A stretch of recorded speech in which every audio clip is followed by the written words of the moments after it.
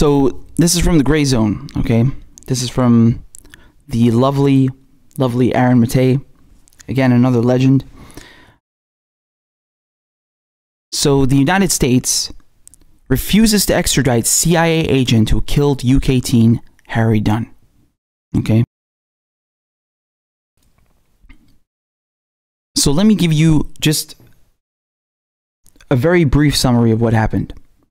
At this US military base in the United Kingdom, one of the people who works there, this woman, she leaves the base in her car and she drives on the wrong side of the fucking road, right? Because in the UK, they drive on the left side, right? It's not like in America. They drive on the other side of the road. And she had apparently forgotten that. And what happens? She killed a motorcyclist, Harry Dunn. Okay? She killed him. That's him, Harry Dunn. Alright? And the worst part, you know what happened? He didn't even die instantly. The poor bastard, he was in hospital the entire day and then he passed away at night. God, just fucking heartbreaking. And it was a hit and run. It was a hit and run. She immediately left. She flew back to the United States. And she claimed that she had diplomatic immunity.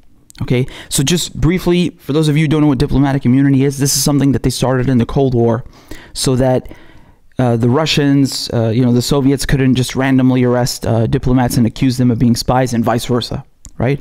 So if you have diplomatic immunity, they can't search your car. You have special plates. They can't stop you. They can't arrest you. I think only under very extreme circumstances can they actually arrest you. What they do is that if you commit a crime, they'll just send a formal letter, a complaint to the embassy. So it's not like you can just do whatever you like. You'll most likely get fired if you fool around. But she claimed she had diplomatic immunity. She fled to the United States.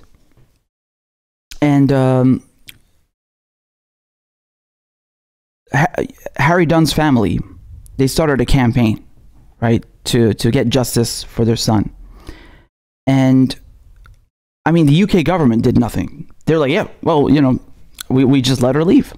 We just let her leave because, she has diplomatic immunity because of her husband and all this stuff. And then so Harry Dunn, his parents, the Dunn family, and their lawyer, they go to the United States to work on this campaign, and then all of a sudden, Donald Trump invites them to the White House.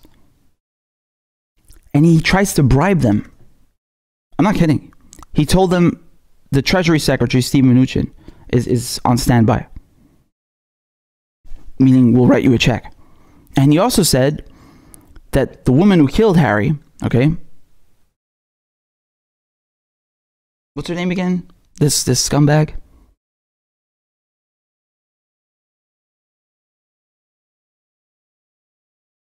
Sakalous. Sakalous fled the UK on a US military plane in September. But recently, a new twist emerged. Sakalous was not the wife of a diplomat, as the US claimed, but in fact a CIA operative. Ah, these motherfuckers. So the UK government and the US government both lied to Harry Dunn's family. They let her get away with murder, and now they won't extradite her. But they want to extradite Julian Assange. I mean, this is absolutely ridiculous. This is absolutely ridiculous. The fucking lies, not to mention the heartbreak. I mean, they lost their son. And just, it's unbelievable. It really is. I don't even know what to say. I really don't even know what to say. I'm so disgusted. I really am.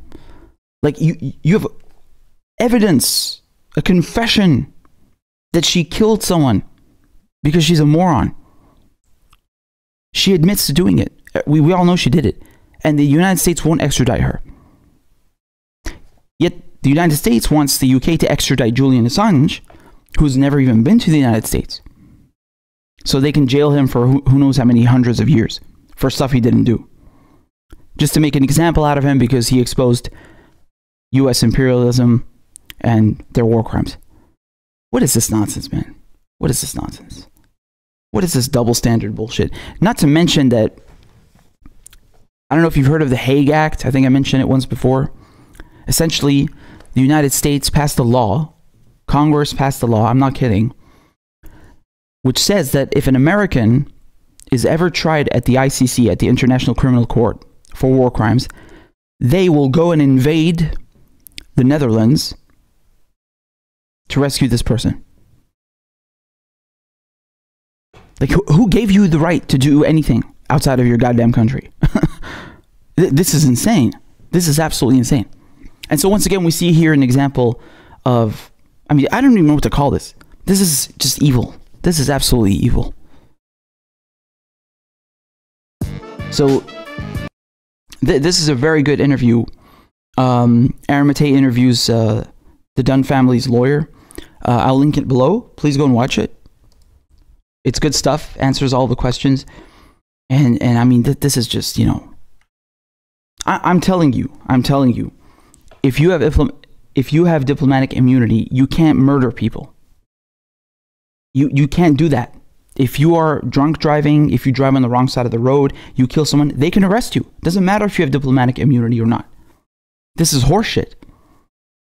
And the UK government covered for that bitch. This is disgusting. What the fuck? Also, what she was claiming before, by the way, the original claim, which was like, oh, my husband is a diplomat, and so I have diplomatic immunity.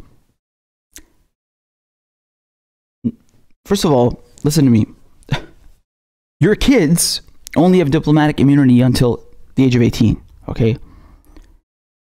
Your husband himself cannot get away with murder, never mind you, okay? This is bullshit. This is just nuts. Also, what is she doing? Why is she driving on the wrong side of the road? How, oh God, how careless. It's getting me angry. So anyway, I just wanted to cover that quickly. And it's really upsetting. I can't imagine what that family is going through. The Dunn family, you know, losing their son. Allah yarhamo.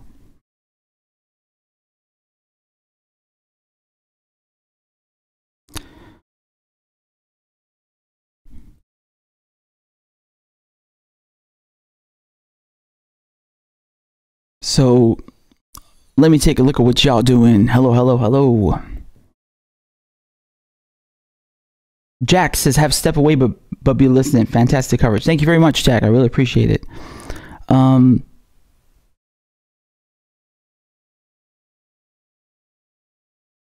For parking tickets, what's for parking tickets? Anas Sakulas. Oh, let me just add that again, because I knew Sakulas is her last name, but Anna Sakulas. That's the name of the scumbag who killed Harry Dunn. Head-on collision because she was driving on the wrong side of the road. And he died painfully. It's really sad. It's really sad. You know, once again, the US just gets away with whatever the fuck they like. And everybody else bends the knee. It's disgusting. Why is she so important anyway?